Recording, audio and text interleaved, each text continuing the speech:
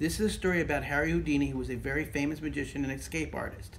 He can free himself from handcuffs, prison cells, and chains with padlocks on them. In fact, one of the padlocks looked just like this one on this card. Haley, would you please put your initials on the bottom, please? Yes.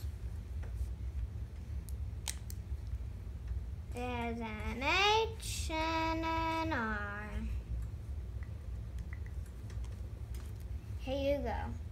As you can see, Haley put her initials on the bottom and the padlock's up on top.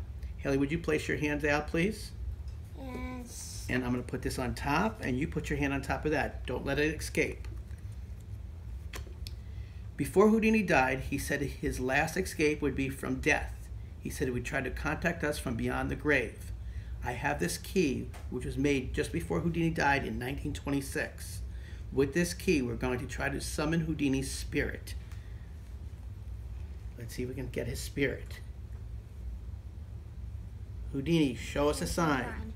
Show us a sign. Show us a sign.